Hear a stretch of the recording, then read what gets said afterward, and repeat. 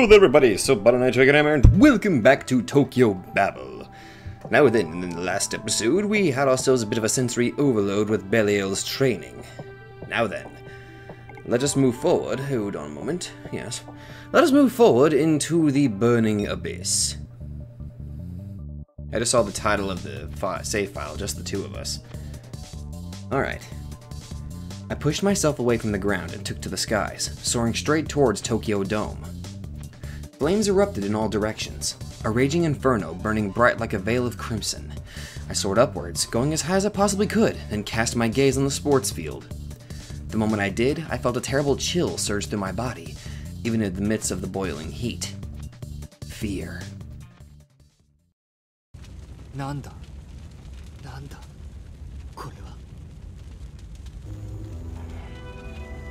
My heart raced in my chest like a locomotive. Could I have felt that chill due to the sheer abnormality of the sight I now beheld?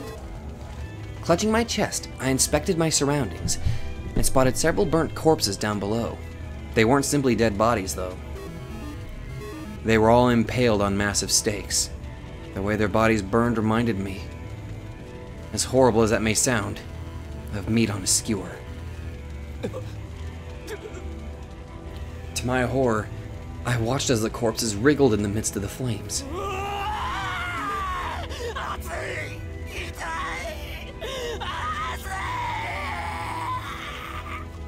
Impossible. They were still alive? As the screams echoed throughout the area, the impaled victims all began desperately squirming on their stakes.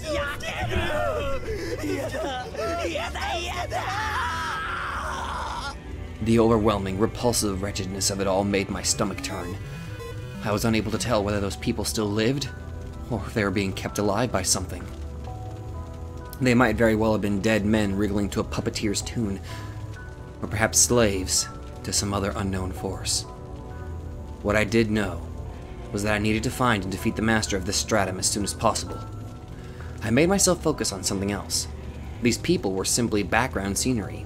Their cries of terror mere auditory hallucinations. I exiled the horrific sight to a distant corner of my mind so it wouldn't hinder me during combat. I made my way to the center, surrounded at all angles by flames violent enough to shroud my vision. There was someone standing at the baseball mound. It was without a doubt the master of this stratum, either Hinoe Wataru or his guardian demon. I couldn't believe my eyes and simply stared in awe at what I was seeing, forgetting for a moment even the oppressive heat. Someone had stabbed Hinoe Wataru with a sword. Someone had killed the man who was supposed to be the master of this entire realm. Really? Ooh, creepy smile. Someone who could easily trample even a man as terrifying as the fire-clad Hinoe Wataru, crushing him like a child with a discarded toy. It was a young man of smallish frame, his back adorned by 6 wings of azure fire. The number of wings he possessed indicated that he belonged to the Order of Seraphs, one of the higher-ranking angels in the celestial hierarchy. After nonchalantly tossing Hinoe Wataru's lifeless body aside, he turned to look at me. And so our eyes met. He let out a laugh.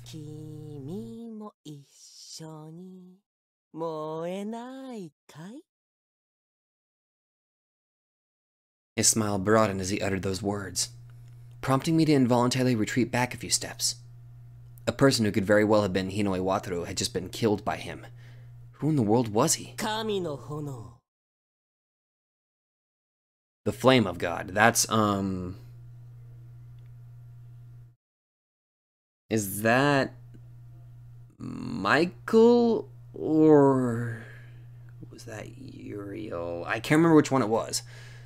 The moment he uttered those words, the boy's identity became clear as day. He was no ordinary being. He had to be one of the 4 master angels, the one bearing the title of the Flame of God. And my... wait.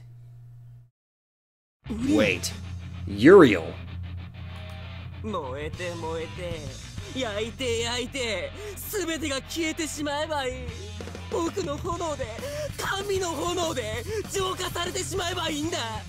Fucking Christ! He looked upon me with a hollow gaze, his smile grim like the dark of midnight. リリスもあの娘もアスタロトもカマエルもベリアルもそしてパンドラも全てが燃えてしまえば何もかも終わるのさ。 Okay. His words drilled into my heart like the echo of a joyous gospel. That was a dangerous sign, so I promptly sealed his words away in that isolated corner of my mind to protect myself from mental contamination. In the end, I managed to regain my composure. Uriel stepped forward. His intentions, whether he was a friend or foe, were clear as day. I pulled up the Bacati sword. According to Lilith, the fact that I had now learned to control magic should have amplified its power. And indeed, just holding it in my hand allowed me to feel the tremendous amount of magical energy coursing through its blade. Even I found myself surprised. Did it hold power equaling that of Uriel, though? The answer was no. おい、その剣は僕の剣だぞ。悪人に罪を背負わせ、罪人に罪を直視させるための大切な僕の剣なんだ。 Uriel's expression contorted with anger as his mouth gaped open. The moment that scream left his lips, I found my body blown clear away by a magical force of astonishing magnitude, rolling and tumbling backwards at high speed. As he blew me away, I crashed into a row of audience seats, destroying everything in my path, be it the plastic chairs, the metal railing, or the concrete steps, finding my body half embedded in the ground. That was no attack. All he did was scream. The sheer horror of that realization sent a chill down my spine. His very scream displayed power enough to send me flying. His rank as one of the four greats came as no surprise indeed. However, he seemed to have long since been robbed of all shred of reason and intelligence. 浄化してやる。清めて払って真っ白な粒子に変換してやる。きれいにしてやるよ。 And he's lost his mind. The echo of his frenzied cries permeated my heart, filling me with dread. I gritted my teeth and fought back against it, isolating the fear. I rose to my feet and after a few moments of hesitation, chose to summon the sin of sloth. A large wave of molten gold rained down on him all at once. Uriel, however, evaporated it all with a single wave of his hand.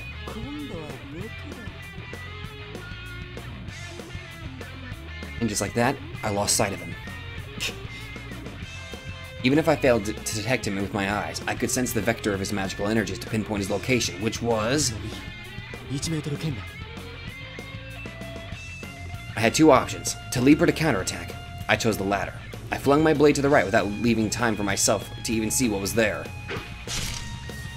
A clean hit.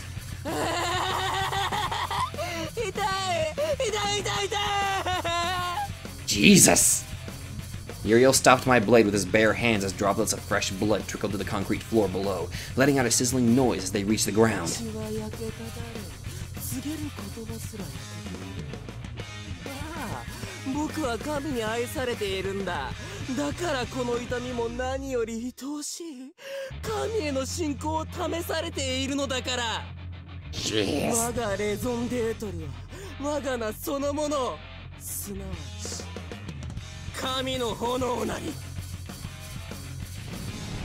A moment later, the temperatures around us rose to unimaginable heights. I used all my power to erect a protective water barrier, but its soothing influence lasted a mere heartbeat. Uriel's violent blast sent me flying to the skies.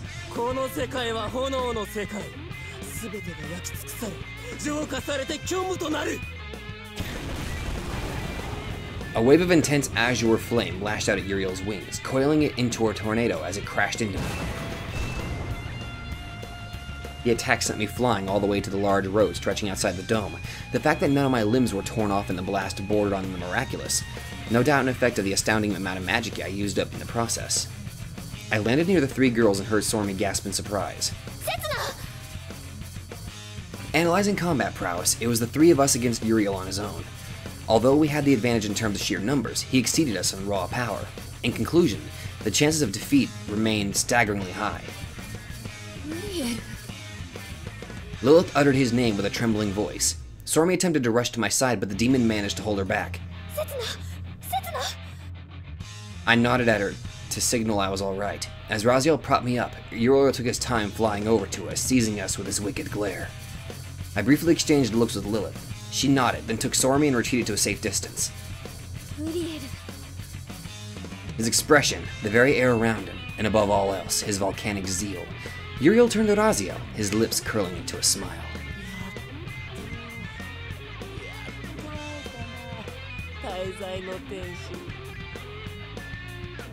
Uriel's words flowed calm and serene as he clutched his head with both hands, a touch of fury blending into his madness.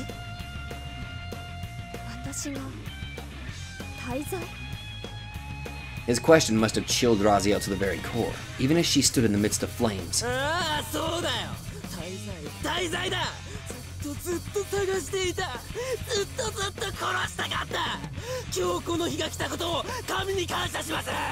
Fuck! Uriel spread his arms wide, brimming with hostility and bloodlust. This thing was a monster. The terrifying intensity of his madness made me certain of that. Even the headache and hallucination I experienced before came bubbling back up. Out of my way. I have no time for you.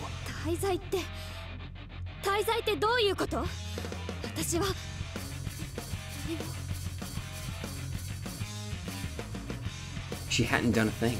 Raziel lacked something critical to be able to assert that claim. Her memories, once pertained to the divine calamity, things she should have never have forgotten.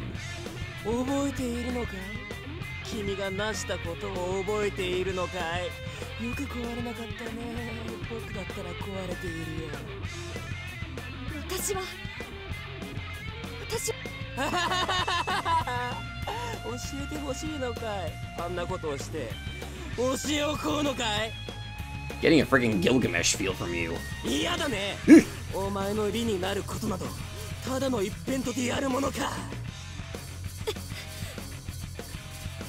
Actually, now that I think about it, for some reason, for like a split second, I thought that Uriel's Japanese VA kind of reminded me of Ren Okumura. Overwhelmed, Raziel took a step backwards. Uriel's expression of fury abruptly shifted to that of profound joy.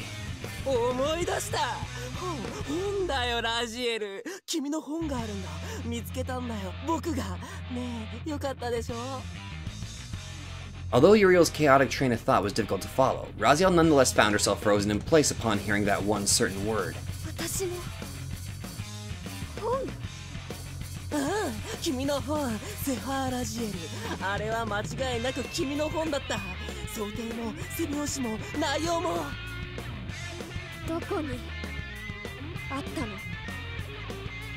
Raziel questioned him as her whole body trembled with fear.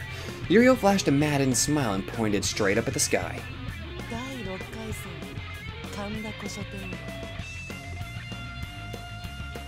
So the sixth stratum was Kanda. Raziel's tone had turned to ice cold.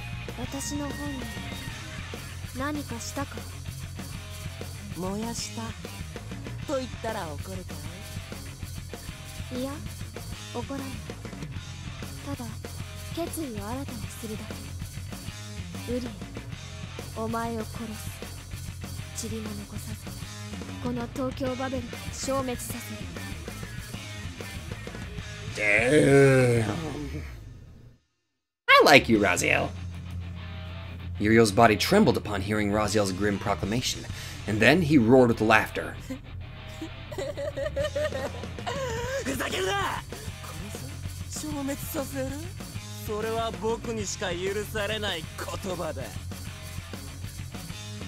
His rage exploded.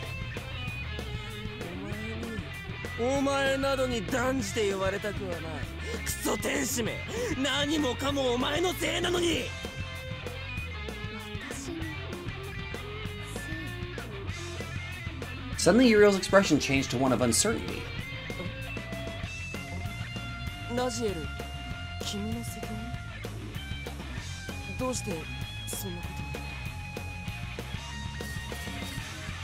Oddly enough, Uriel found himself puzzled by his own words. As Raziel and I stared at him in confusion, he quickly shook his head and went on in his usual tone.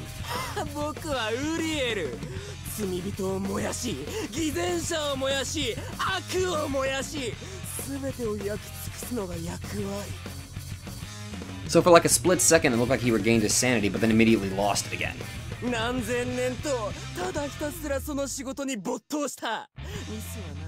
神に敬意を払わなかったことなどない。だからだ。だから僕は天国にいる資格がある。 I felt my heart race faster as he uttered that one word. Heaven. Was Uriel there once? 待てウリエル、今あなたは天国にいる資格があると言った。あの震災後もそこにいたのか？いたさ。僕はいつも通り。いや、いつも通りじゃないか。選ばれなかった天使たちが消えたせいで随分と広くなったからね。選ばれた善良な人間、選ばれた天使、素敵な場所だったさ。 A wonderful place? If that were truly the case, then... あなたはなぜここにいるのか？天国でじっとしていなかったのか？ My guess would have been work. His duty as the flame of God was to monitor the gates of hell and punish sinners. That would explain why he left heaven. You fled? You fled? Fear and despair darkened his gaze now, robbing it of its former near ecstatic madness.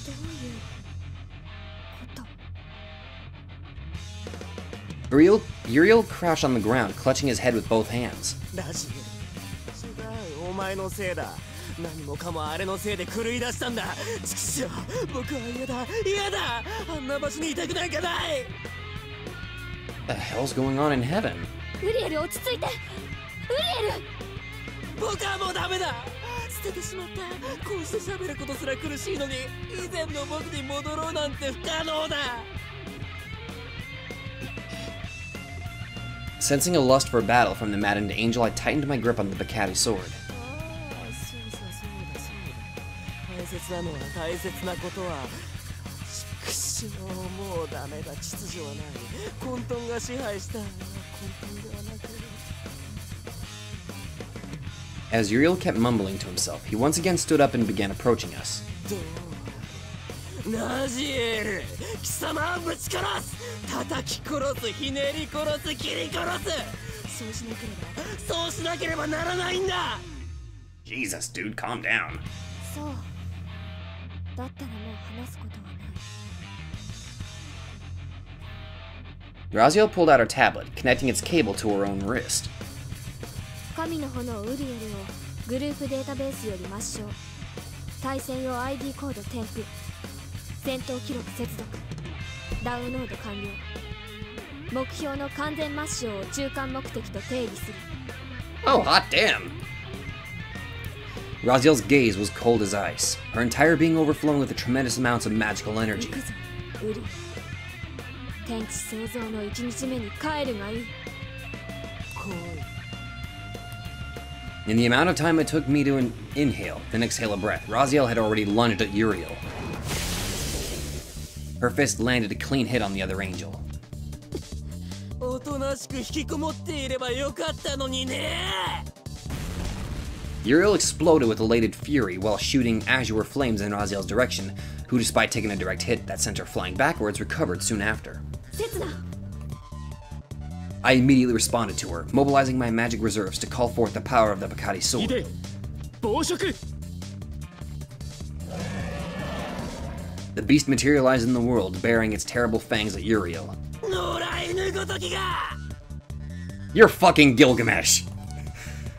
Uriel latched onto the nape of the colossal beast, crushing it without a shred of hesitation. As he once again turned his attention back to me, it was Raziel's turn to launch an attack. 空間属性変転。水レベル2。 The very ground Uriel stood on turned to water, extinguishing the nearby flames while blanketing the whole area with cool air. 相変わらず陰険な戦い方だな。おい。 Uriel's roar echoed throughout the air. As Raziel was blown far into the distance, Uriel turned his attention back to me, gaze overflowing with contempt. この程度のハンデで勝てると思ったか？勝てると思うか思わないかなど重要ではない。お前に勝つ。それが私の任務だ。 And with that, I mustered all my strength to hurl the Bacati sword in Uriel's direction. It If this was an ordinary blade, Uriel could easily deflect it without breaking a sweat. However, the blade I wielded once belonged to Uriel himself. This forced him to hesitate for just a heartbeat, knowing this could very well be his one chance to retrieve the blade. He should not have done that. He should have deflected the sword, then calmly picked it up once he had either killed or immobilized me. The reason behind Uriel's hesitation was twofold. First off, I began swiftly advancing at him. Secondly, he had most likely never found himself in a situation like this before. Aside from combat being a series of rapid decision-making, it also depended heavily on how each participant interpreted said choices and how swiftly they could derive an optimal solution in the heat of battle. That was the natural conclusion I myself had arrived at after fighting Gethel, Abdiel, and Belial. Each of my opponents displayed more monstrous prowess. One wrong move could invite a swift death. Unless I prepared myself, I would only end up buckling under the intense pain. I speculated that Uriel had never once wrestled with such thoughts. To him, who had been born a powerful angel, combat merely meant instilling fear in his enemies as he trampled them underfoot with overwhelming power. The fact had become evident from the way he fought, in which case, defeating Uriel meant stirring panic, bewilderment, and hesitation in his heart. I amplified my speed through the power of air while tapping into earth to strengthen my internal weapons. My right arm swelled in size, crashing into Uriel's jaw in a powerful uppercut. Just as I raised my fist to land a follow-up blow, Uriel slammed a kick into my abdomen that sent me flying.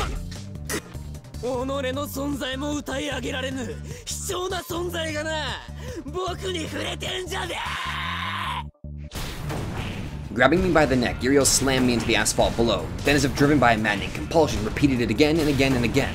Raziel leapt our way, intent on doing something to help. However, Uriel held up my body to shield himself from the female angel.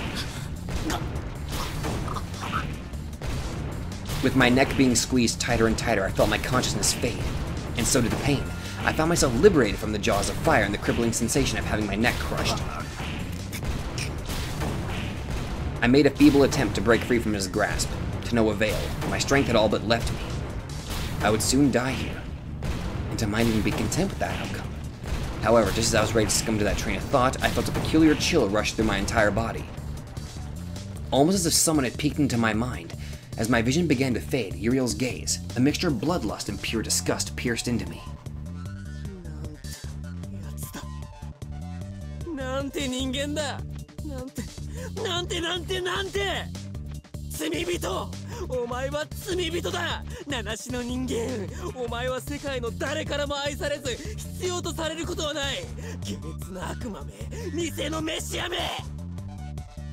He must have peeked into my memories. He spewed one abusive expletive after another, yet I was bothered by not a syllable of it. I had already leveled at myself all the wicked language I could think of, cursing my own existence, loathing what I had done. As such, only one objective burned vividly in mind now, finding a way to overcome the obstacle that was Uriel. I needed to think of nothing else. Using Takemikazuchi, the god of thunder, would yield no results here. Uriel's name may have indicated the flame of God, yet the ancient scriptures of Judaism treated it as lightning. Hino Kagutsuchi, the god of flames, would similarly be out of the question. My opponent was fire incarnate. I would never be able to surpass him, not even by tapping into magic. The god of might, then? Unlikely. The sheer strength he slammed me into the ground with a short while ago far exceeded the boost I could gain from the power of I could say the other three perfectly fine. Tajikara Wo. As my mind sifted through the various strategies that could be utilized in defeating Uriel, every single possibility gave back a clear error message. None of them would work. In a matter of seconds, he would break my neck. This much was certain. So what was I to do? How was I supposed to act? How?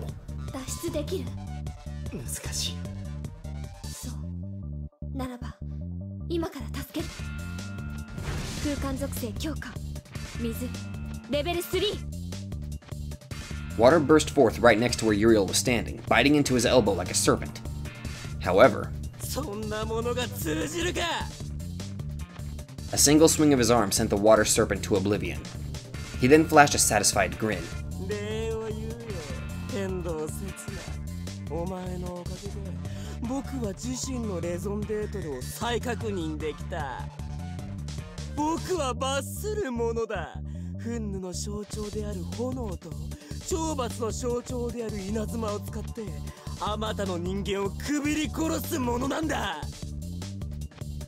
In one broad swing, Uriel held my body aloft and hurled it towards Raziel. As I crashed into Raziel, the two of us were blown all the way back to the Tokyo Dome. I only blacked out for a mere second, but that period of time was more than enough for Uriel to move to an elevated position. The situation had just turned from bad to worse. Displaying magical prowess surpassing what I had experienced during my training session with Belial, Uriel brandished a huge metal pillar about 3 meters in length. It was a massive door bolt. I assumed it had been used to bar the gates of hell, to protect the angel's many divine secrets.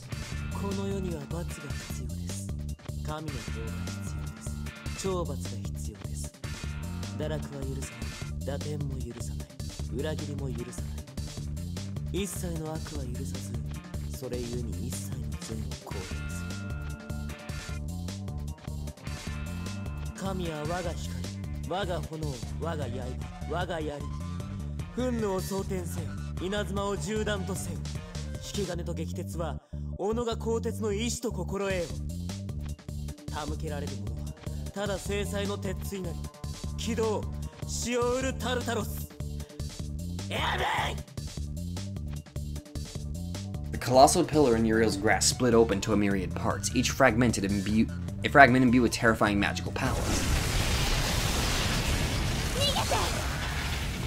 I couldn't. Raziel's body had been weakened from the damage she sustained while I crashed into her, rendering her unable to move. With little chance I may have of escaping, I had now cast it all aside. I threw my arms wide open, sheltering her, feeling strangely refreshed, yet not intoxicated. If anything, I was completely calm and at ease. This had to be my raison d'etre, to die for the sake of another, without obstructive thoughts and hindering feelings. Accompanied by a deafening roar, the pillar fragments discharged a bolt of fierce light. My body was pierced, my flesh mercilessly ravaged by high-voltage electricity. A feeling of intense numbness rushed along my right elbow, left knee, left shoulder, right ankle, my side, and left wrist, and exploded with pain. I felt myself being eroded away.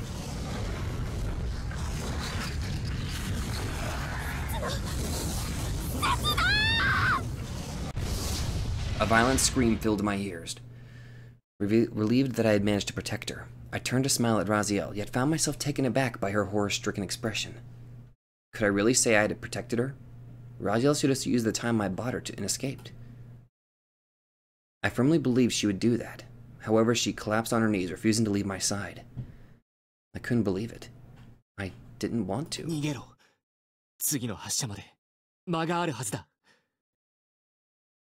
I recalled what Belial had taught me about proclaiming one's raison d'etre, about discharging a large amount of magic to protect one's inner world onto the outside world.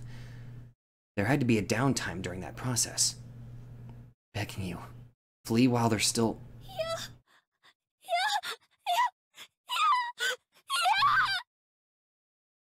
Raziel violently shook her head and clung on to me, almost like an unruly child refusing to let go of their mother.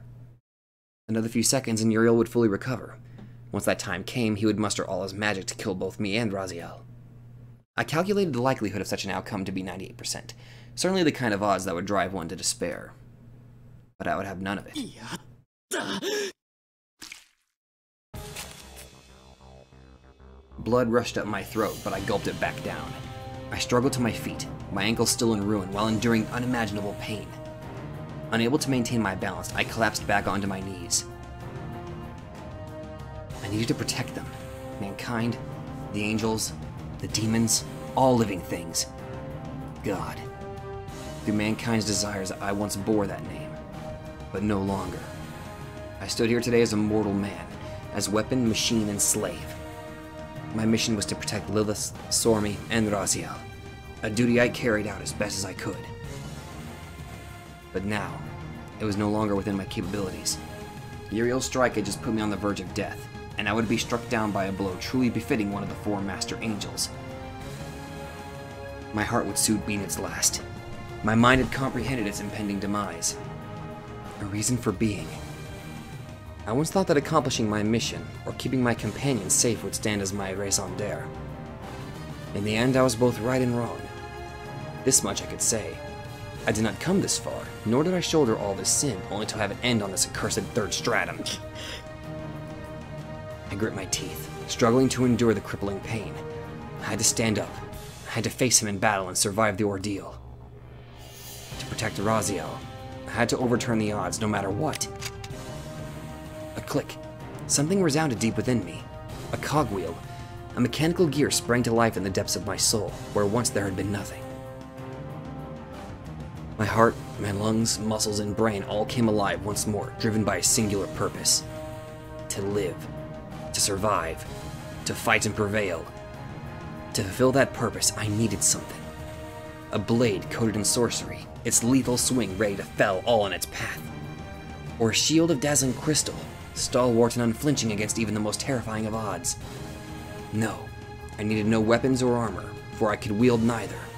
Uriel was a veritable monster, a fatal deficiency in my own analytical capabilities, preventing me from conjuring up armaments that could surpass his strength, or protective equipment that might withstand his fury. There existed several requirements before I could truly become invincible. Requirements I'd yet to fulfill.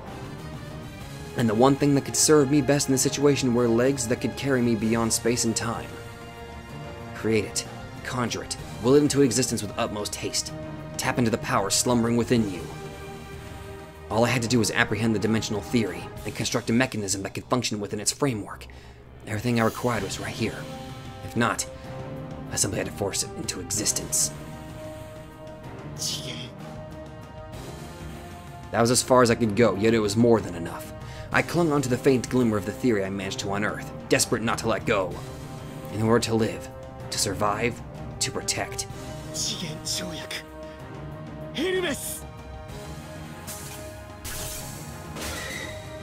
Space itself had been distorted, a number of thin cracks running along reality, light seeping in through their slits. I chose one and grabbed Raziel by the arm. Moments before I leapt into the dimensional tear, I spotted Lilith in the distance. She threw something my way. I caught it without even checking what it was, then proceeded through the tear. Screaming various obscenities our way, Uriel leapt inside the tear in pursuit, but that was as far as he could go. This place was merely a narrow rift existed within the crevice of reality. Its very existence crawled and coiled in the form of a shapeless slime, lacking in earth and a sky, its coordinates fickle at best. Without a focused mind, it became difficult to tell whether one was even advancing or retreating through this realm. Either way, I took Raziel by the hand and proceeded forward, soaring onwards with renewed determination. That was my foremost concern.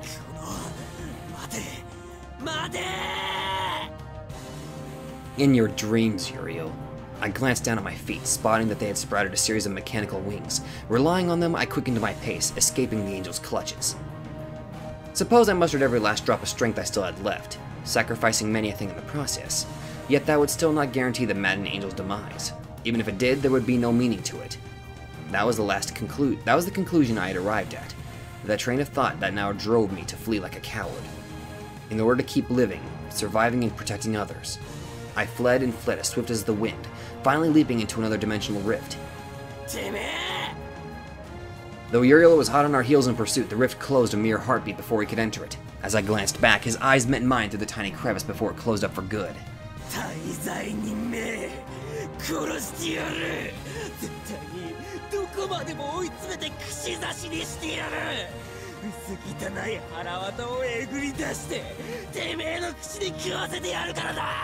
Fuck!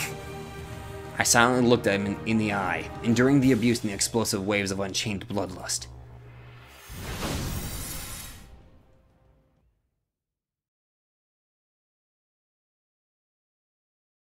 The rift finally closed up, giving us much needed time to take in our surroundings. Where the hell are we? We were inside Tokyo Babel, that much was certain, and in a place other than the first, second, or third strata. Could possibly have been a stratum beyond that, somewhere between the fourth and the seventh.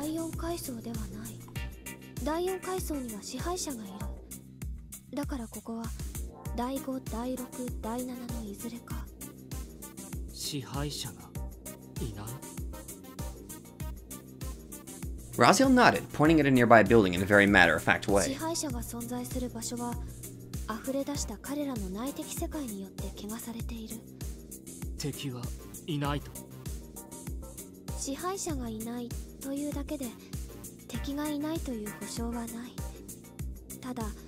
今はひとまず動かないことが肝心。どうして？ Raziel returned to my question with a puzzled look. セツナの今の体では戦うどころか歩くこともできない。Her words brought back some recent memories. My body was in terrible shape, tattered from head to toe. The pain soon returned as well, now that my battle with Uriel was done and I had calmed down. As I collapsed onto the ground, Raziel hurriedly ran up to me. 待って、今すぐ治療する。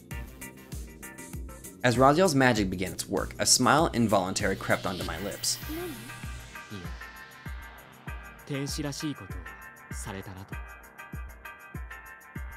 Upon hearing my words, Raziel's expression ended up colored by a touch of discontent. 私は天使だけど。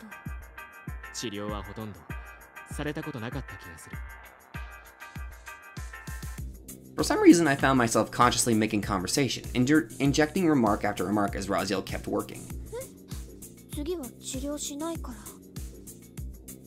You pissed off the white mage, god damn it, Setsuna. I found it kind of adorable how she responded in a sulking tone. Especially since her hands didn't show even a hint of stopping despite her words. これで大体終わりかな。私は少し周囲を見てくる。あなたはここにいて。何かあったら呼ぶから。分かった。何があっても無理はしないでほしい。インドア派だから大丈夫。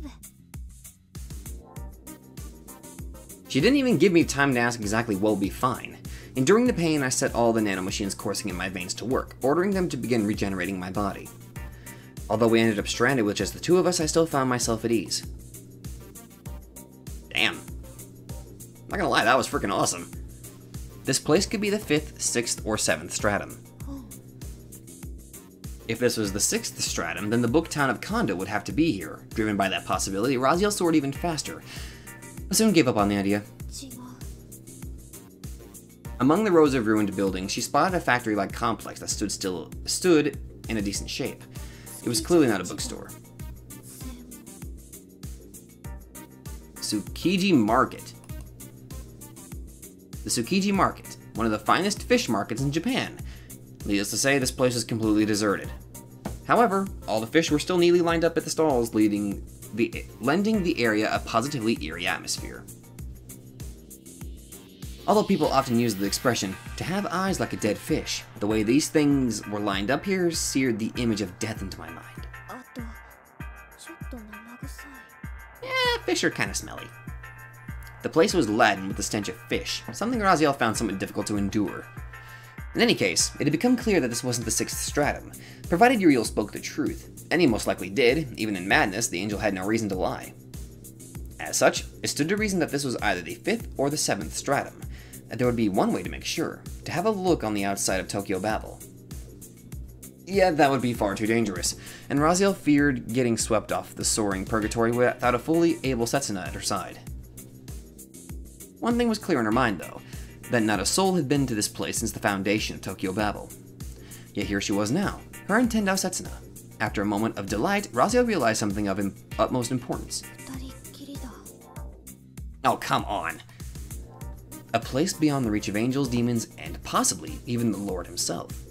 This could very well have been a critical moment for her, in more ways than one. And so she floated onwards, that one thought never once leaving her mind. Good lord. I struggled to my feet, confirming the successful recovery of all the essential components of my body: bones, muscles, skin, nerves, veins. I clenched my fist, then lightly tapped the ground with my feet. Another hour and I'd be as good as new. All I had left to do was signal to Raziel and decide how we should proceed from here. We had 3 options to consider. 1. Search for a way back to Pandora. 2. Wait here until help arrives. 3. Keep pressing on. It was still far too early for number 2. We would only need to consider it if number 1 and number 3 became impossible to carry out, which ultimately left with a choice between those 2. Number 1 certainly felt the most reasonable option to pick, but I glanced at the silver key in my palm, the one that once belonged to Sorami. Back then, Lilith must have hurled the key my way because she expected something like this to happen. Either way, how are we to proceed? Naturally, I would first have to discuss it with Raziel, but I still felt I should give it some thought of my own too. If this place turned out to be the 7th stratum, our choice was clear. We would press on and open the gates of heaven. We could easily bring an end to this struggle and Sorami wouldn't have to risk her life any longer. she could return to the peaceful life she once had. Furthermore, no one else would have to become a pilgrim. I would be the last. But what if this place turned out to be the 5th or the 6th stratum? How are we to act then?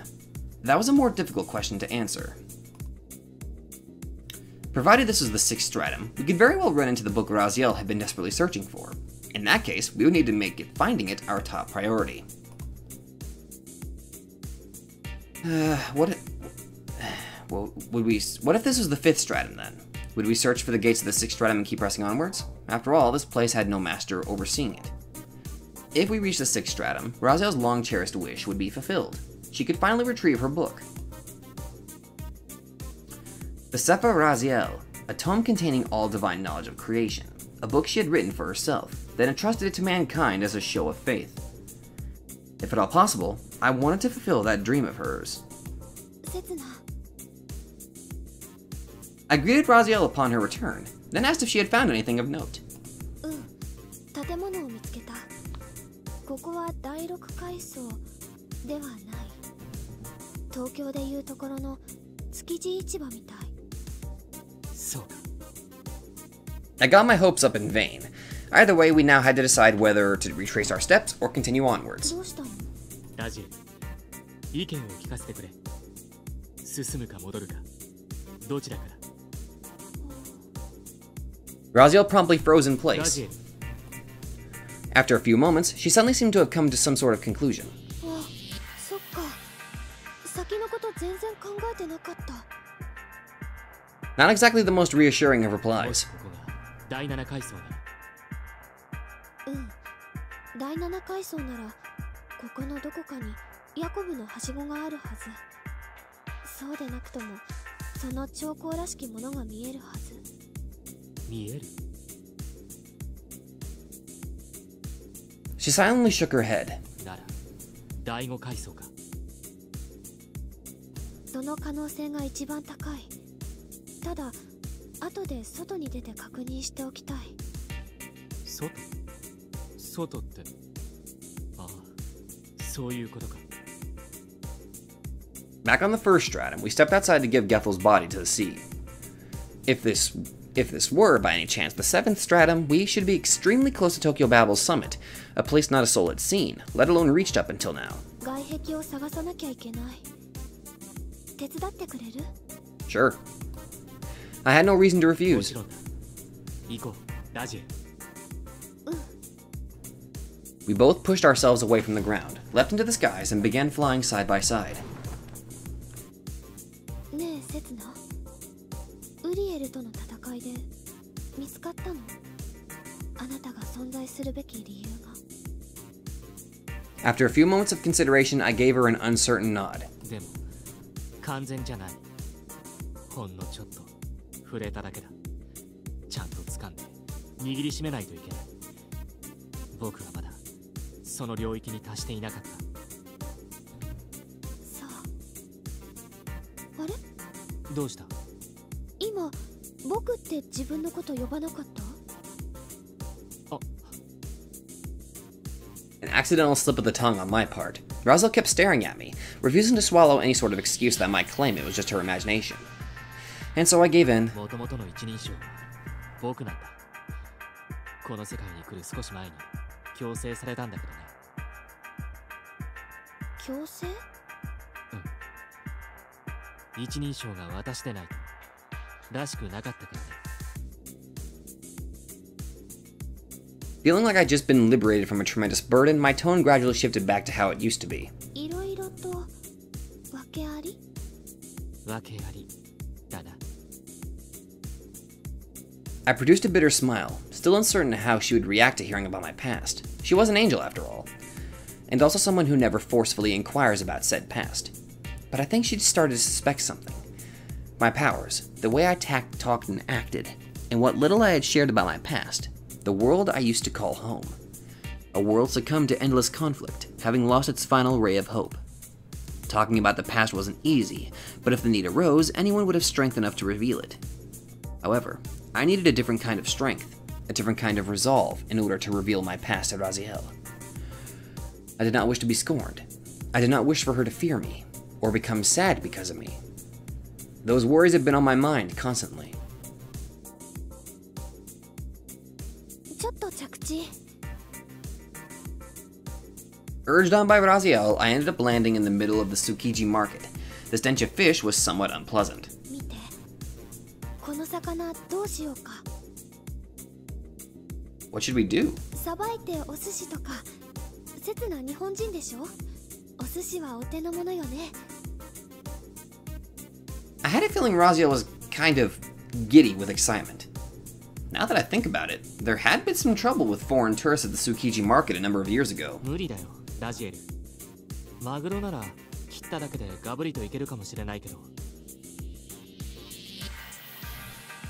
Truth be told, I did actually witness the work of a sushi cook once before. I should be able to mimic that easily enough. On the other hand, I didn't have the proper rice. Besides... そもそもさ、ラジエル、お弁当持ってきてなかったっけ？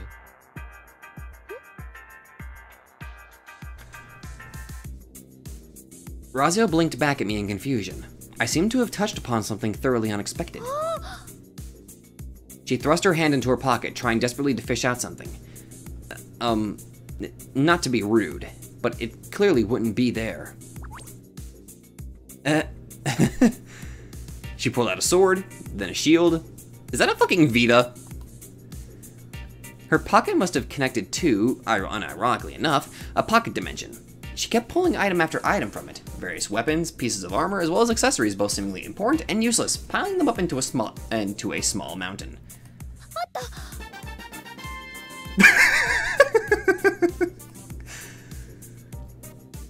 Relieved, she triumphantly held up the boxed lunch in question. よかった。戦闘の時になくしたかもって。 Could you lose a thing if it was inside a pocket dimension? Also, what was she planning to do with the mountain of bits and bobs accumulated behind her? ちょうどいい時間だし、お昼にしよっか。 Sure, why not? 場所は変えたいけどね。 Yeah, someone that doesn't stink. We ended up finding a nearby sushi shop that still had its interior in good enough shape. Fresh sushi toppings lined the shelves, but they were all neatly preserved and sliced up, emitting no smell. Raziel looked at me nervously, chewing on her thumb. I did plan to take her hand, but for now... 僕はラジエルが作ってくれたお弁当が食べたいんだよ。 The moment I said that, she flushed bright red, responding just like a young human girl would. じゃあ。 We sat down next to each other, setting the two lunch boxes on the table. 美味しくできてるといいんだけど。 Her smile froze up then and there. I opened my lunchbox as well, immediately comprehending the reasons behind her shock. Well, I'd be lying if I said I wasn't expecting something like this. This certainly was a universal problem faced by many.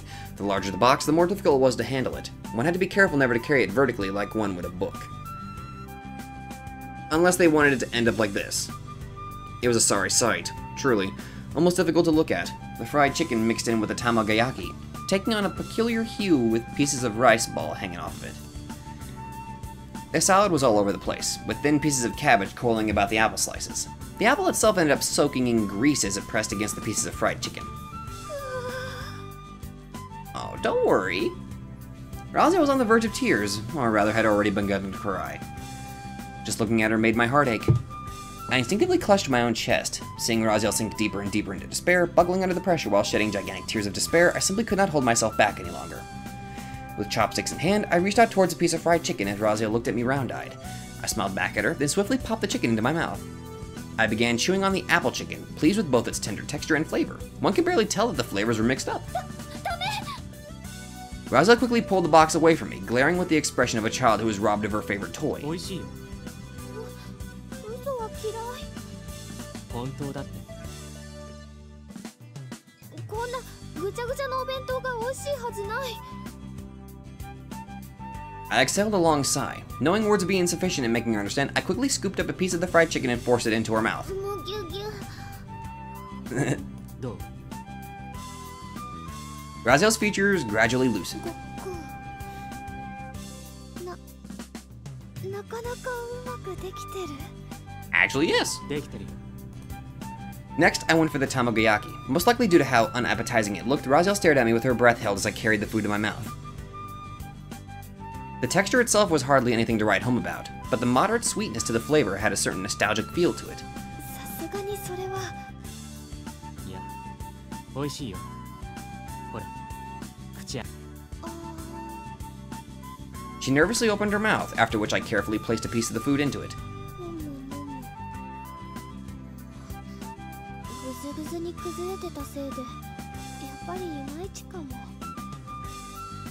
Can I just say that the atmosphere of this story is completely all over the place? We were close to death, and now we're just enjoying a freaking boxed lunches that got mixed up. I dig it. 味はいいんじゃないか。味は、いいかな。 Raziel must have been acting so bashful because she realized she was praising her own cooking. Honestly, though, the food was good enough to genuinely feel proud about. We spent the rest of the time quietly nibbling away at our food. The only objectionable part I could think of was how the fried chicken's oil soaked into the apple. Nonetheless, I dutifully ate everything up without difficulty. Good job, bro. ごちそうさまでした。 We pressed our hands together in brief prayer, then helped ourselves to some of the tea we found lining the shop shelves. After taking a long sip, we both exhaled a satisfied sigh. I managed to calm my nerves, stealing a sideways glance at Raziel. I noticed her gazing intently at the ripples in her teacup. お茶って変な味。 It's drugged! 相馬と比べないでくれ。 Based on what I'd heard before, the angels of heaven lived off of a substance called soma. Its flavor must have been of the highest, most exquisite quality. Naturally, we had no such thing here at Tokyo Babel. A small handful of angels still held onto their emergency reserves, but that was about it. けなしたわけじゃないの。結構美味しい。お弁当によく合ってるなって。そっか。相馬は少し甘すぎるから、それ以外に何かを食する必要もなかったけど。ラジエルはさ、天国に戻りたいのかな。 Raziel thought to herself for a few moments, then cocked her head to the side, giving no clear indication of what her response was. 自分でもよくわからない。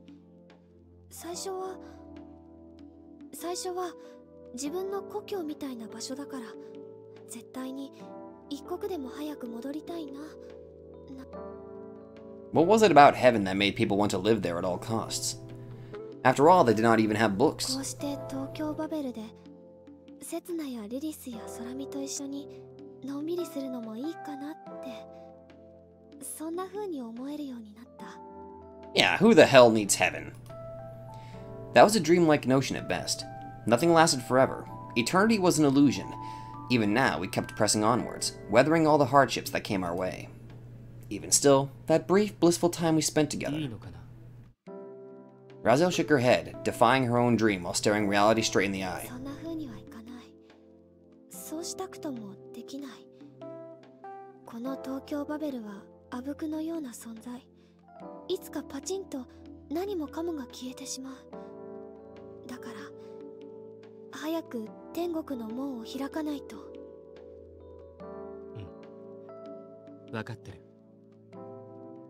I comprehended her reasoning, yet there was one particular issue still tugging at the back of my mind, even though I'd never even considered it up until now. もう一つ知りたいことがある。天国の門が開いて解放されたら、僕はどうなるんだろう。あってことは、ひょっとして何のプランもなかったんだろうか。リリスがきっとプラン立ててるんじゃないかなって思うよ。 I could have done without that weak maybe at the end. Either way, I doubt Lilith had anything particular in mind. Even if she did, she would deny it. 一緒に天国行く？ Raziel hung her head, her words softening. I had the feeling that was an invitation of sorts.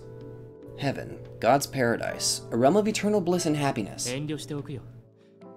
僕はそういう場所にいていい存在じゃないから。どうして？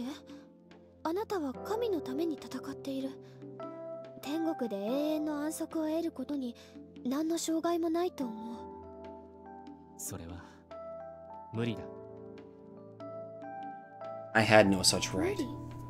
ラジエル、僕は人殺しなんだよ。 She stared back at me in confusion. ゲテルとクロウ・ミヤコのことなら気に病まなくてもいい。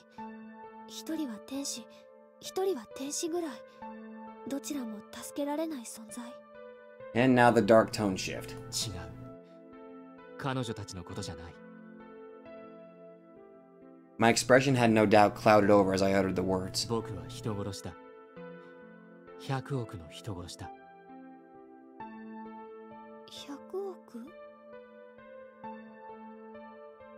I set down my teacup neatly on the table. Longing for the touch of another, I reached out and clasped Raziel's hand. She jolted back for a moment, almost as if in refusal, her entire body shaken by a chill. 僕は僕の世界の人間を僕の言葉で滅ぼした。 Raziel found herself at a loss for words. She gave my hand a squeeze, never once letting go of it. だから僕は殺人鬼だ。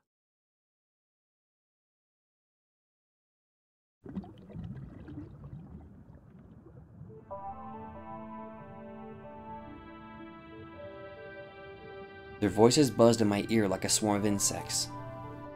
Enough. Quiet down.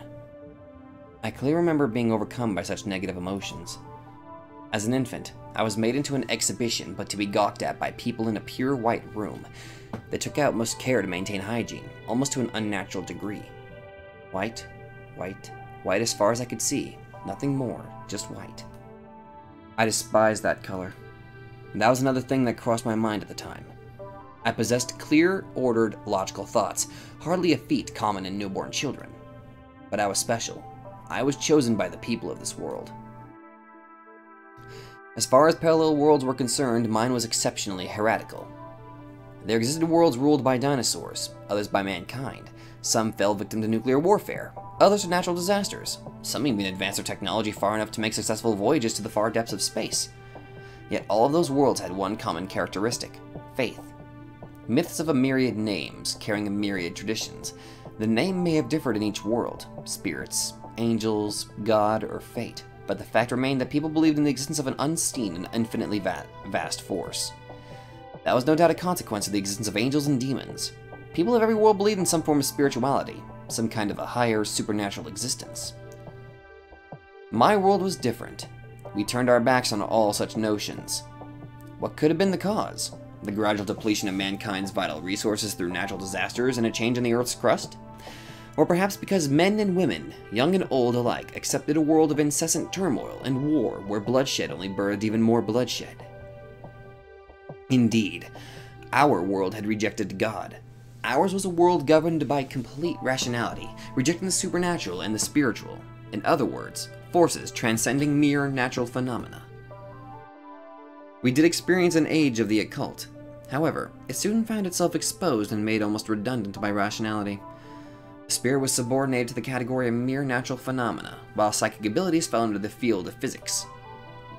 And soon enough, we ended up completely rejecting the idea of a supposedly all-seeing, all-knowing God. Life's numerous misfortunes were attributed to mere coincidence, not fate. The horrors of the world were the work of men, not a cabal of demons. Similarly, the many wonders of this world were hardly the gift of angels, but the crystallization of mankind's relentless efforts.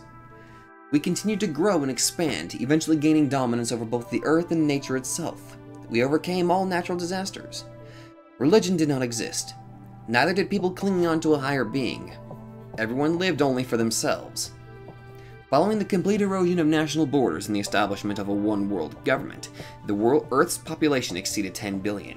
And so, mankind came to a realization that they were weary of it all. Indeed, mankind found itself exhausted, sick of wars, of conflict, even of victory. Their hearts and minds had been worn down and on the verge of collapse. They yearned for something to cling on to, something to rely on, someone to lend an ear to their pleas. All 10 billion people nurtured that same idea. Normally, a being to fulfill such wishes would be called a god, all-knowing and omnipotent. However, our world had already rejected God, denied the existence of a conveniently all-powerful being. Guided by that mindset, we built a highly advanced society that refused to depend on a being such as God. The course of our history bordered on the miraculous, yet here we were, at our collective wit's end. As world population exceeded 80 billion, the fires of war, thought to have long since been extinguished, came sparking back to life all across the globe. The aggressors' goals were neither resources nor territory gain. They attacked out of rage, irritation, sadness, and despair, igniting conflict after conflict without end. And so, our unified world had begun working on a singular project.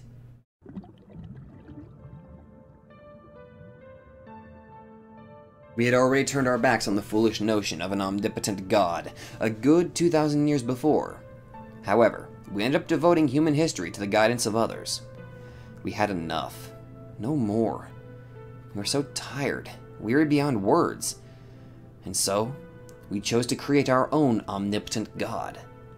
Through the power of cutting-edge technology, we would create God. In any other world, such an action would no doubt be labeled as the ultimate hubris. However, our world had no such creator, only mankind, arrogant in its rationality. And so we created God. If we were to give birth to a person to act as God, he would need not to be created in the image of man, and that is exactly what we did. Create a living being resembling a human. His birth would not be carried out by way of a maternal womb either. After all, we were guided by rationality, down to the very last details, and God was a unique being, peerless in all the world. He would not be born from the womb of a mere human. Life would be created from zero, granted intelligence, and elevated to godhood. It was a tremendously ambitious project, its scope rivaled only by its sheer folly, yet the world at large had high hopes for its completion. They were weary of life and wished to rest. It was a notion shared by every man and woman. She introduced herself to me as Tendao Naru. I clearly recall hearing her name even through the walls of my capsule, filled to the brim with amniotic fluid. ドイツ語でゼロって意味らしいのよ。ただ、それだとヌルじゃないのかしらね。まあ、そんな名前にしてたら縁を切っていたところだわ。Her lips curled upwards, and I found her smile beautiful. That one thought stayed with me. Only she would greet me with a smile, when none of the other nameless researchers did. 神として生み出された。She went on, gently leaning against the capsule I was in. 今だけは私の子よ。I couldn't help but spot a hint of sadness lurking behind her smile. My first words were neither mommy nor daddy, but the name of a woman. Tendo Naru.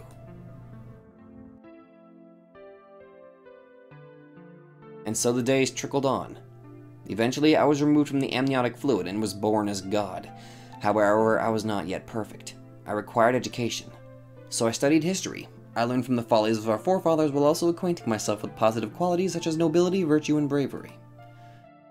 The history of man was one written in blood, and so I too had learned the art of war. My body had been endowed with a variety of special abilities, divided into categories such as Hinokakutsuchi, Tajikara wo, Takimikazuchi, and so on. Those skills were hardly magic, but rather the modifications of certain physical abilities. They were granted to me following a careful study of the various characteristics of electric eels and insects. Nothing more, nothing less. They were powers that held no meaning beyond performance. I grew up at an abnormal rate. Although this was partly due to the accelerants I had been administered, the primary reason originated in the fact that humanity itself could not bear to wait more than another decade or two at best.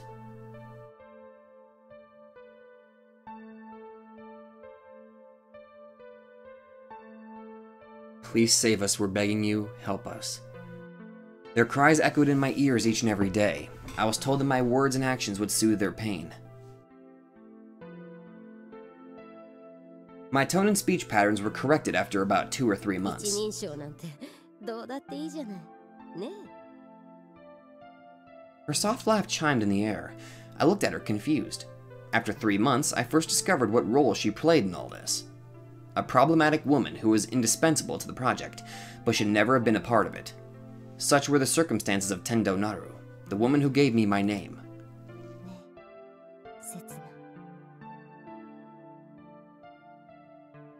私は刹那じゃないと思いますが。いいのいいの。私が呼びやすいようにしているだけだから。まあ、あなたが自分のことをそう認識してくれるなら、それに越したことはないけど。大丈夫なんですか？あなたがなろうとしているものなんて、世界中で様々な名前があるのよ。なら、私が私にだけ通じる名を与えたところで問題ないでしょ。I met her nonchalant tone with a smile, wondering if what she had told me was true. 笑った笑った。いい感じいい感じ。Naru flashed a smile at me, which in turn made me hide mine. Indeed, for God must never be seen 大 smiling. 丈夫大丈夫。あなたは新しい神になるの。笑って泣いて、たまに怒って、それで幸せならば、私はそれでいい。Her words appeared to run counter to everything I had been taught, everything this project and all its other members aimed to なる。 accomplish. それは他の人に言わない方がいい。 She smiled at my そう warning. ね。あなたの言う通り。 She placed her hand on my head. To this day, I still remember its gentle warmth. Her job entailed not my instruction, but the creation of my body. The body of God needed to exude strength and beauty, and so her orders dictated. 美しく強い肉体って何なのよね。背中に鬼でも貼り付けろっていうのかしら。 I occasionally had trouble understanding what Naru meant. でも満足いく成果だわ。僕の体が Naru allowed me to relax my tone when it was just the two of us. It made me somewhat happy that I could have a secret to share with her. そう。あなたは強い。間違いなく、疑いようもなく、この地上で最強を誇る肉体を手に入れたわ。なる。 Waves of sorrow washed over her gaze. Lips trembling and on the verge of tears, Naru ran her thin, ice-cold fingers along my あ cheek. なたのような体があれば。 He might still be alive. Her whisper was not meant for my ears, yet my exceedingly keen hearing picked up on it, carving each syllable deep into my mind. As nothing would be kept private from me, I had full access to the facility's information terminal, which allowed me to learn of Naru's past. Thinking back on it in retrospect, I wished I had never found out. There was once a boy named Tendao Setsuna, Naru's son. However, about a year ago he passed away. The cause of death was aging. His body aged at an increasingly accelerated rate compared to the normal human, leading to his untimely demise despite medical treatment. My name stood as a substitute for him, who was never given the time to enjoy life to its fullest. I would be lying if I said the thought of having been made the substitute for a complete stranger didn't affect me at least somewhat negatively. However, I ended up being surprisingly tough. There was nothing to be done about it. She was tormented by grief and possibly hatred as well. I had no intention of letting Naru know that I had learned of her past. However, having acquired that knowledge, I couldn't help but feel something in her gaze whenever we were together. It was not hatred, though not quite love either. Something similar to the latter, but still a touch different. Obsessive attachment could be the most appropriate way to put it. Time and again, the two of us would spend some time together to chat. And every time, I saw a glint of quiet madness in her eyes. Despite all that, she was both a genius and my surrogate mother. One day, when it was just the two of us, あなた、自分を特別視しすぎてない？そんなことはないと思うけど。愚かね。あなたは刹那に生きるものよ。なる？あなたが何を言いたいのか、僕には理解できない。もうすぐ。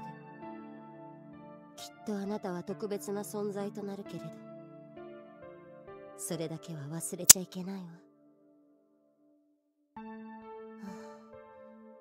切な、切な、切な。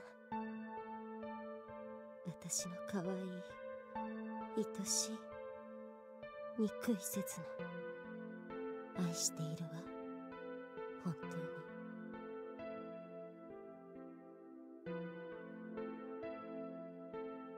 My memories wished to reject it, yet my mind fully comprehended the words she spoke next, her curse in disguise.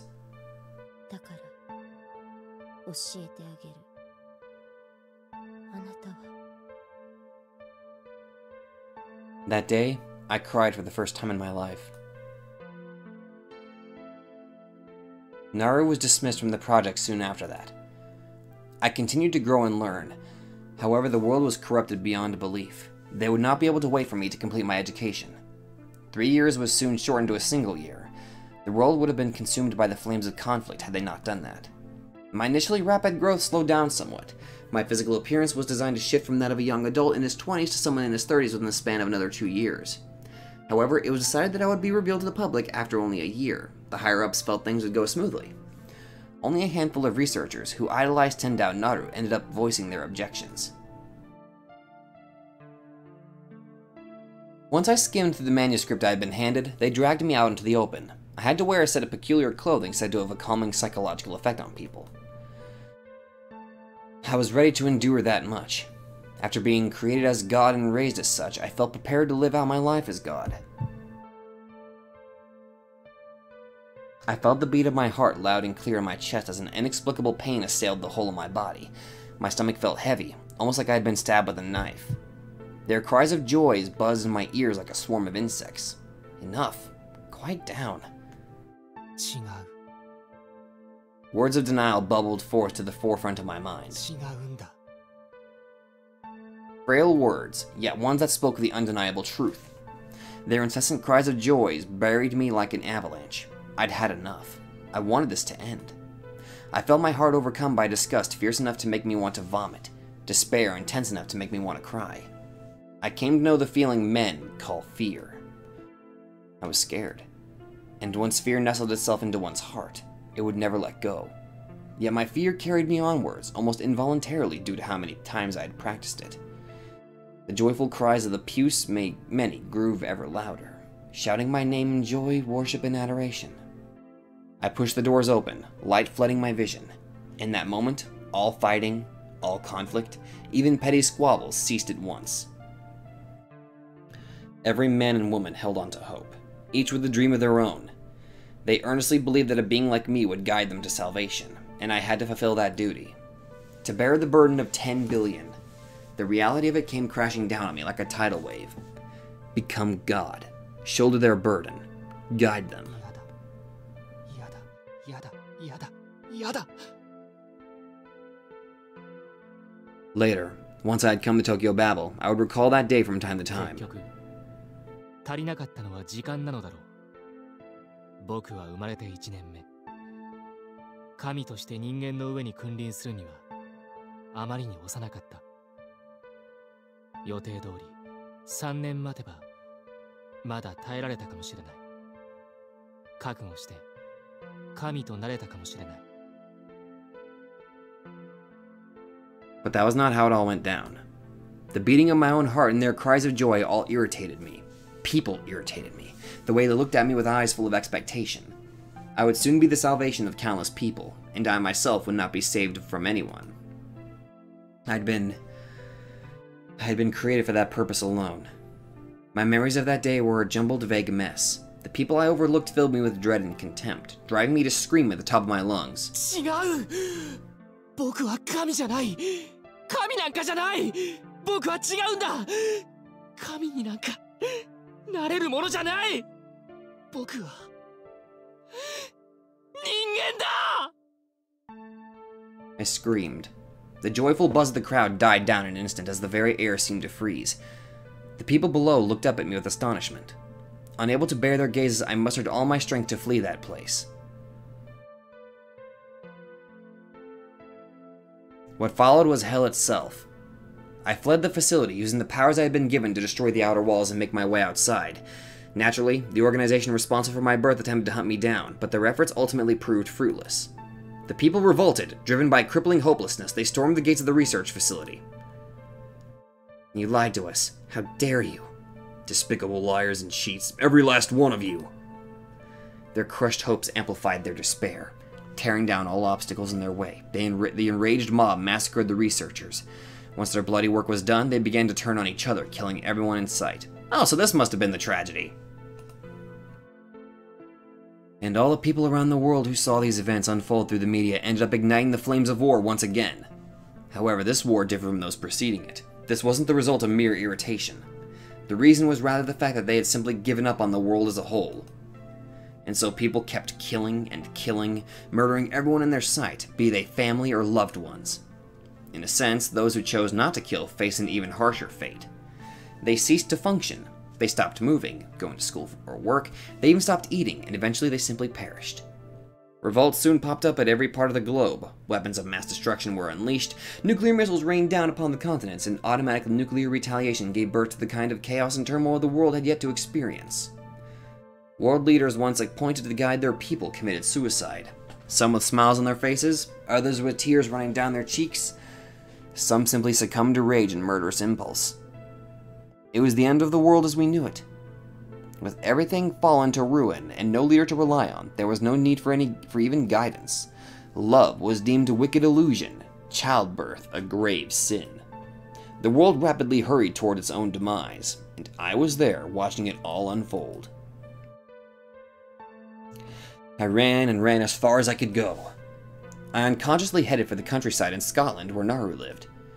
According to her personal file, Naru had been living in quiet seclusion ever since her dismissal from the research institute. However, when I got there, I found her home in complete ruins.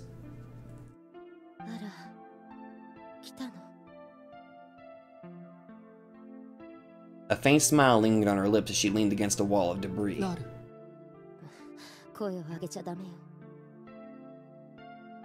As I rushed closer, she covered my lips with her index finger. Her blood was dark in hue. She most likely had her liver damaged. Drops of blood bubbled from her mouth as she spoke. Signs of a punctured lung, no doubt. Regardless, one thing was painfully clear. She was dying and did not have much time left. Naru mustered a painful smile.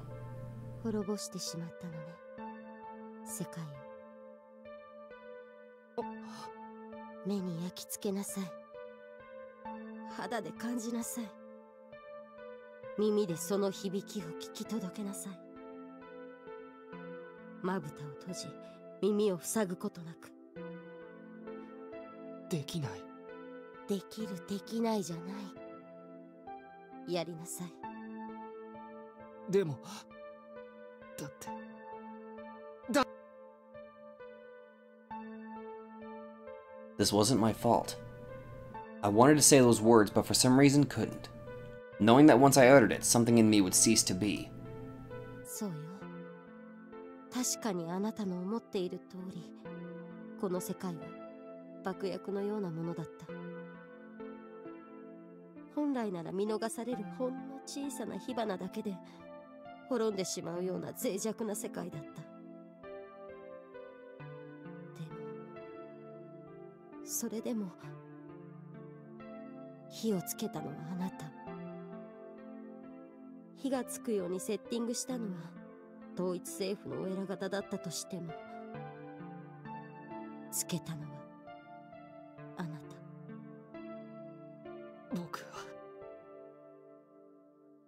I never wished for this to happen.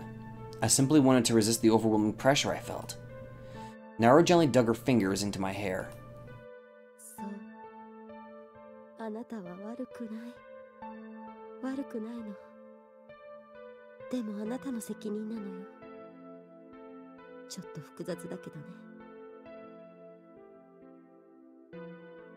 I held her hand in mine, clutching it tightly. What was I to do? That one thought dominated my mind. I was confused, stricken by panic. She would soon die, and there was no doubt about that. Was I to fight until the very end to try and save her, or was there something else for me to do? Damn it all. I was endlessly ignorant, blind to everything. The tears came without warning. I attempted to hold them back, but couldn't.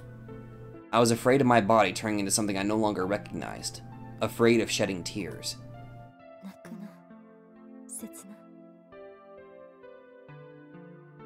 Naru produced a final apologetic smile, and died. I was unable to even grant her final wish. Cradling Naru's lifeless body in my arms, I continued to cry, the tears welling forth without end. My memories of what followed were vague at best. The world edged closer to its destruction at a rapid pace, but in the end, it fell into a languid state of decline. Both the people who kept killing each other and those who took their own lives had all died. The only kind of people left were those who simply watched in complete inaction as their fellow men died in front of their eyes. Gasoline explosions charred the skies, filling it with raging fire. The moans of those trapped by the flames could be heard in the distance. However, they no longer had the will to even scream. I took to wandering, moving from place to place as I hoped to run into someone to help. Someone who still had the will to live. However, all such people had long since died. It hardly surprised me. After all, the people who still held onto life no doubt tried to stop those massacring their fellow citizens, and were killed in the process. This was my responsibility. I wandered the desolate streets, witnessing with my own eyes as 10 billion lives were eroded to zero. They all died. Killed by me. I drove them to their deaths. I could no longer cry. Tears only filled me with guilt. I continued to wander, my expression a hollow mask bereft of emotions. Death would bring no relief, so I pressed on, holding on to life as the reality of what I had done continued to gnaw away at my heart. In the end, I collapsed in front of a building consumed by fire. I gave my body to the ground, waiting for death's hour to strike. Each of the 10 billion people on the planet had an ID number engraved on their bodies, displaying their life signals in the information terminal. Just now, all those signals disappeared. To the very end, I couldn't save a single life. I couldn't carry out my duty, far from it in fact. With nothing left to do, I had turned into the relic of a bygone age. One day, extraterrestrials could visit the planet, or another species might evolve and gain intelligence. Either way, it was no longer my place to interfere. So I decided to simply lay down and wait for death. Without fulfillment, an end devoid of hope and despair. As I lay there ready to accept my fate, I witnessed a scene out of this world.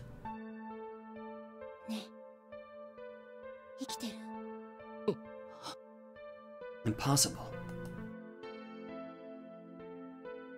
And that's when they met Lilith and Raziel.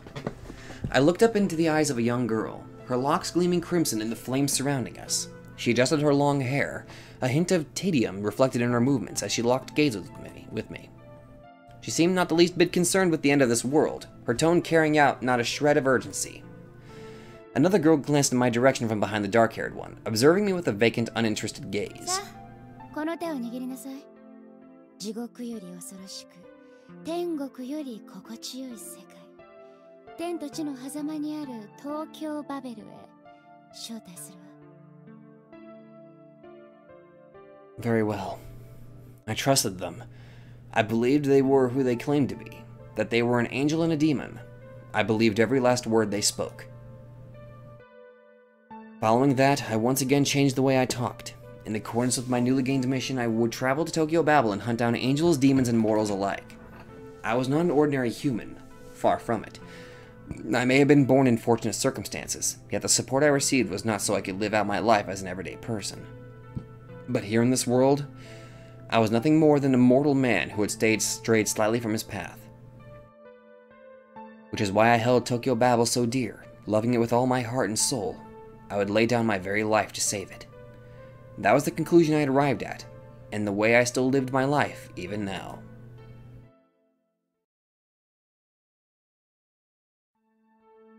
Once put into words, my life was actually a fairly brief affair. Raziel parted her lips to say something, but no words came. She nodded, averting her gaze from mine, then returning it after a few moments. For a brief period of time, she gazed deep into my eyes. The fact I caught no glimpse of any disgust in her face filled me with inexplicable relief.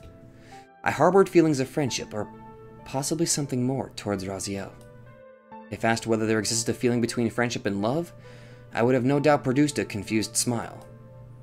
I had no idea, nor had I ever felt something this ambiguous. But this much I could say with certainty. I did enjoy the company of Lilith, Surmi, Camiel, and Belial.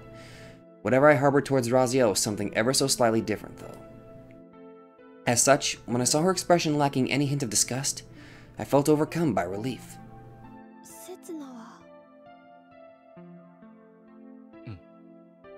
Raziel seemed hesitant to ask a question, but ultimately did so anyway. 刹那は人間なの？ I gazed up at the ceiling, letting my eyes wander across its wooden どう texture. だろう。僕は人間でありたいと思っているけれど、ありたい？うん。僕はあと何年も生きられない。 I had just revealed something of critical importance. Raziel stared back at me, completely dumbfounded. 僕は文字通り刹那にしか生きられないのだ。 Naturally, I wasn't ever meant to simply just die. All my memories would have been implanted into the next unit, the next 10 Dao Setsuna, extending my life. My life was tremendously condensed compared to that of a normal human. A body that normally lived for about 80 years would be discarded in only 4. Only my so-called soul, or something resembling it, would be carried on to the new host. Such a method would have granted me eternal life. I would have continued to live on as a makeshift god till the end of time. じゃあ It meant exactly what she thought. Everything I did now was so I could accomplish as much as possible before being discarded. Lilith sent me out onto the battlefield in full knowledge of this, and I continued to fight, intoxicated by that thought. Such was the nature of our contract. 刹那はそれでいいの？だってそれじゃあまりに I would be granted neither reward nor redemption. That's what she was trying to tell me. いいんだ。それで僕はこれ以上ないほどに報われている。だって役に立っている。世界の役に立っている。こんなに喜ばしいことはない。 That's honestly just sad. That alone would be a reward in itself. Despite shouldering an irredeemable sin, I would be able to save others. 神になろうとは思わない。あの立ち位置はあまりに絶望すぎる。でも僕は人間なのだろうか。それとも人間以外の何かなのだろうか。 Just as angels and demons could never become humans, I, who existed as a being not entirely human, would be denied that possibility as well. 僕が抱いている感情は、僕が思考することは人間の考えではないのだろうか。ラジエル、君の問いかけは僕も常々考えていることなんだ。僕は人間なんだろうか。人間以外の何かなんだろうか。 The more I dwelled on it, the farther I drifted from a conclusion. As I found myself caught in an endless loop of thoughts, Raziel suddenly embraced my head. 温かい。それが She whispered gently into my ears. 刹那、私は天使だから。それも割と世界知らずのバカな天使だから。答えを間違っているかもしれないけど、それでもいい？ラジエルの答えはきっと正しいと思う。刹那は刹那の望んだ存在なんだと思う。人間、非人間、天使や悪魔、何でも望んだ存在になれると私は思う。 Despite her hesitation, there was genuine earnestness reflected in the angel's gaze. そして何になったとしても、刹那は刹那で、刹那以外の何者でもなくて、だんだん自分で言っていてわけがわからなくなってきた。いや、言いたいことは大体伝わった。 In short, I could only exist as me, even if I was a machine or a cyborg or whatever else. The question of whether or not I could become who I wanted to be filled me with uncertainty, but I knew I could at least attempt to approach that ideal. Sormi would no doubt say something along the lines of, 悩むよりまず行動。 and she would flash that usual dazzling smile of hers too. But wait, What's with the sudden pain in my arm? I glanced to my side, taking note of Raziel's visibly sulky mood. 変なこと考えてたでしょ。いや、別に何も。Her expression grew even more grim. I could practically make out the fire in her eyes. 考えてた。絶対に考えてた。何も考えてないって。ただその。Damn it! もし空見がいたらって痛いってば。You fucking ruined it, Setsuna. God damn it. How peculiar. I felt my arm being forcibly pinched by her nails, yet the sensation ended up more ticklish than anything. 空見がどうしてここで出てくるの？ Because I'm a clueless idiot. いや。どうして？その。どうして？ Raziel's pressing tone left me somewhat flustered. In any case, after an apology, I explained the situation to her. ラジエルに限らず、天使って意外と嫉妬深いんだよ。知ってたかな？ Lilith spoke with the soothing tone of a female presenter during a government broadcast. I wish she could have told me that earlier, though. Much earlier.